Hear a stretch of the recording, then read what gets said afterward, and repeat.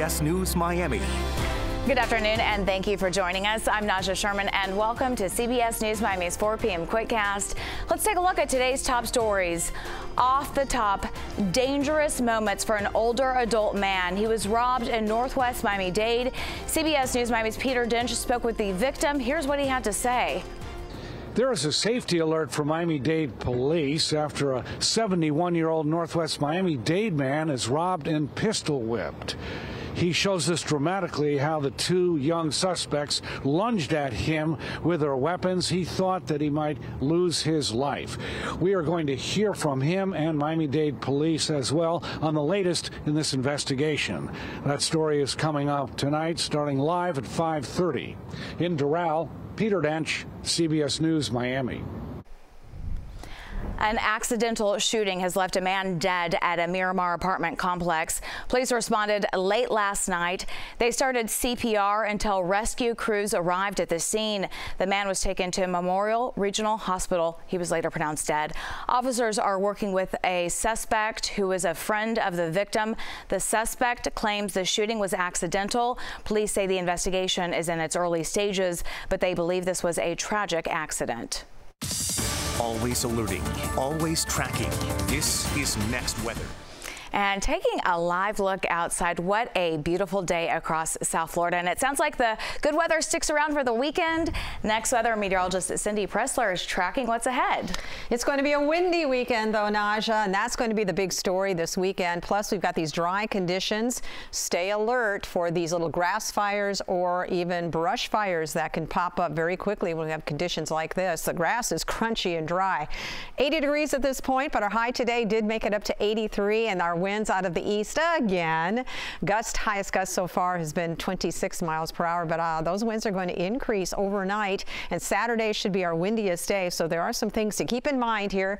Gusts over 30 miles per hour both Saturday and Sunday, and there could even go into Monday, although I think it'd back off just slightly. Secure items on balconies and patios. Your trash cans, they could end up in the neighbor's yard if you don't bring them into the garage. Plants on the balconies and so forth. Stay alert for grass fires, brush fires. They can get out of control. Poor marine conditions as well as we head through the weekend too. So unfortunately, this is the weekend that we're going to see that happening. Right now, I'm watching some smoke here from a prescribed burn. This is in Collier County, but as you can see with the east wind that's carrying that smoke well to the west, I haven't seen anything else showing up here in Broward or Miami-Dade County. But again, dry conditions that can happen very quickly, and our heat, our dryness is not really going to go away. Our lower humidity will stay with us through the weekend, just slightly increasing by next week, but this is not going to be a big increase in humidity. It will stay dry. It is the dry season after all, and that's exactly what we're going to get. Now let's time out these wind gusts. Today 25, increasing overnight into tomorrow, 25 to 35 mile per hour gusts. This is Saturday afternoon. Strong onshore flow. That ridge of high pressure is actually strengthening, and then on Sunday 25 to 35, and again you could see some gusts as high as 40 miles per hour. This dry air. So therefore, small craft advisory in effect until 8 p.m. on Sunday. That's something to keep in mind. And rip current risk for the beaches with the nice temperatures going on and all the sunshine. A lot of folks will be out on the beach. High pressure is building off the eastern seaboard with low pressure coming in across the central plains. So that's creating that tight pressure gradient. Dry air still hanging on, even though it looks like it's moving out. Nah, it's staying here. So we're going to hang on to that. So again, breezy, high pressure, maybe an inland shower, but that's about it. Temperatures are going to stay right here in the lower 80s until next week. We'll start warming up, but look at all that sunshine. Cindy, thank you. Former Florida Senator and Governor Bob Graham was laid to rest today. The Military Honor Guard transported him to a private burial service for his family. Earlier, hundreds of mourners paid their final respects. Flags will be flown at half-staff until sunset today. A public memorial service for Graham will be held Saturday, May 11th, in his hometown of Miami Lakes. He was 87 years old. Search is on for two men caught on camera. They were beating a man outside of a grocery store. Police say it all started when the suspects parked in front of the store in the fire lane.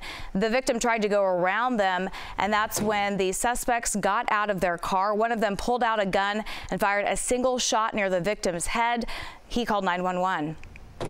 The other guy put the gun at my head and fired above my left ear. He shoved the gun right into my face, into my nose and my eye. The suspects were last seen taking off in this silver car. The former National Enquirer publisher was back on the stand today for cross-examination. It is in the former president's New York criminal trial. CBS News Miami's Bradley Blackburn reports from New York.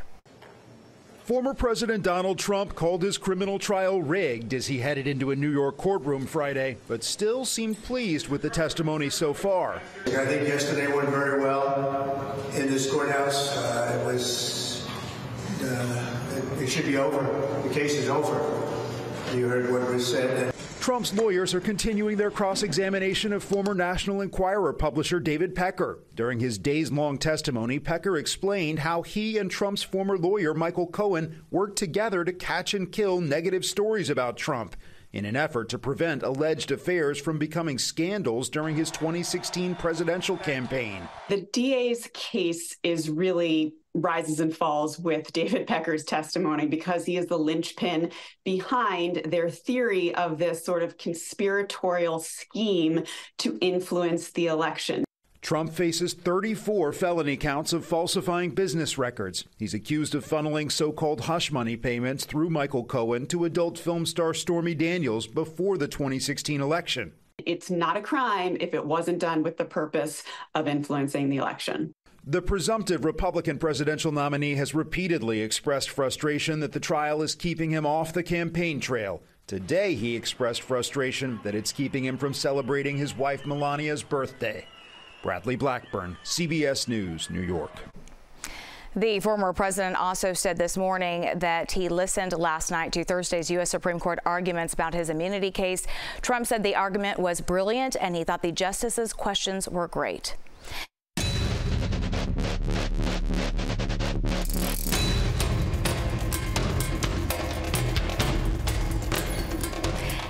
Now to the Dolphins draft 2024. The Dolphins' first-round pick, Chop Robinson, is set to meet the media. Robinson, surrounded by friends and family. The Fins used their 21st overall pick to select him. He fills a hole on the defensive side after key players left the team this offseason. Robinson spoke about the moment he was drafted and his dedication to the game. Honestly, it means everything. You know, I've been playing football since 5 years old. Chasing this dream since 5 years old, so sacrificing everything, not partying, and just, you know, being who I am, working out every day, just being consistent with, staying true to myself and staying focused. I did a lot of the sacrifice, being away from my family, also losing my oldest brother, my oldest sister, has been my motivation to, you know, stay focused and just keep grinding. So I never stop, and I'm finally, you know, where I wanted to be, but the work doesn't stop. CBS Miami's Mike Cunio talks with Robinson one-on-one this afternoon. That is tonight on CBS News Miami at 5. And the draft resumes tonight in Detroit with rounds 2 and 3. The Dolphins have the 23rd pick in the second round tonight. Then they have the picks in the 5th, 6th, and 7th rounds to wrap up the draft tomorrow afternoon. And our coverage of the draft doesn't stop here. Join Steve Goldstein, Kim Beaucamper, and Mike Cunio for a special edition of Game Changers tonight at 10 on TV 33 and streaming on CBS News Miami and Pluto TV. We will break down their first and second round picks, and then tomorrow night we will recap all the action and assess what this could mean for the team. That is Saturday night at 11:30. And now to the road to the Stanley Cup playoffs. The Florida Panthers have a commanding 3-0 lead over the Tampa Bay Lightning. Panther star Matthew Tkachuk pushed the team to victory, scoring 2 goals last night to defeat Tampa Bay 5-3. The Cats are now on the verge of beating their in-state rivals for the first time ever in the playoffs. Game 4 is tomorrow afternoon in Tampa. 2 road closures set to get underway. What you need to know after the break. Stay with us. Welcome back to CBS News Miami's 4 p.m. Quickcast. Authorities are cracking down on campus protests and the war in Gaza. It's over safety concerns. CBS News Miami's Jason Allen explains. Overnight, Ohio State University joined the growing list of colleges demonstrating against Israel's war in Gaza. Earlier Thursday, a similar scene at Emory University. Social media video showed officers tearing down tents and appearing to use a taser on someone pinned to the ground. It came a day after more than 50 people were arrested at the University of Texas at Austin. Both police and protesters have at times crossed a line, says Greg Lukianoff, the president of the Foundation for Individual Rights and Expression. You don't have a generalized First Amendment right to, turn the public area of a campus into a camping ground. But definitely we've seen at places like Emory and places like UT Austin, police taking things much too far. Most detained demonstrators have not been charged with violent offenses, but there have been several instances of threatening and abusive behavior. Our Nancy Chen spoke to one Jewish student at Columbia University who grew up in Israel. Many of us knew people or at the music festival or that lived nearby. I'm sorry, I'm getting very emotional about that. I can see you're getting emotional. And adding to that, the situation where people scream hateful speech, who have harassed and attacked both verbally and physically people, is just making it impossible to be here. Lukianoff says the lack of constructive dialogue between both sides on college campuses points to broader failures in American academia. Campuses should be sort of citadels to self-reflection and asking yourselves, do I really understand this? Would I benefit from talking to someone that I disagree with? And I think that universities, particularly elite universities, have gotten really bad at doing this. I talked to a lot of students who came out yesterday, in some cases just to see what might happen, maybe anticipating more chaos. What they saw instead was an event this time where both sides were able to have a voice. It did get a little emotional at times, but this time it never got out of control. Jason Allen, CBS News in Austin, Texas. Happening tonight, Miami drivers, listen up. Road closures are set to go into effect for an ongoing construction project. Take a look. Northwest 3rd Avenue will be closed from Northwest 14th Street to 15th Street. The closure starts at 10 tonight and runs through 5:30 Monday morning. It's to remove a portion of a bridge over the roadway. Then starting on Monday, more closures take effect. Northwest 14th Street will be closed from Northwest 3rd Avenue to First Place, and that will be from 8 a.m. to 4 p.m. Monday through Saturday until further notice. Here's a look at what is coming up on CBS News Miami at 5. A warning from the CDC. It's about the trendy vampire facial. Why they say the cosmetic procedure could do more harm than good. That's ahead at 5:30. And that's your CBS News Miami Quickcast. I'm Naja Sherman. Stay tuned for more news right here on CBS News Miami, and have a wonderful Friday.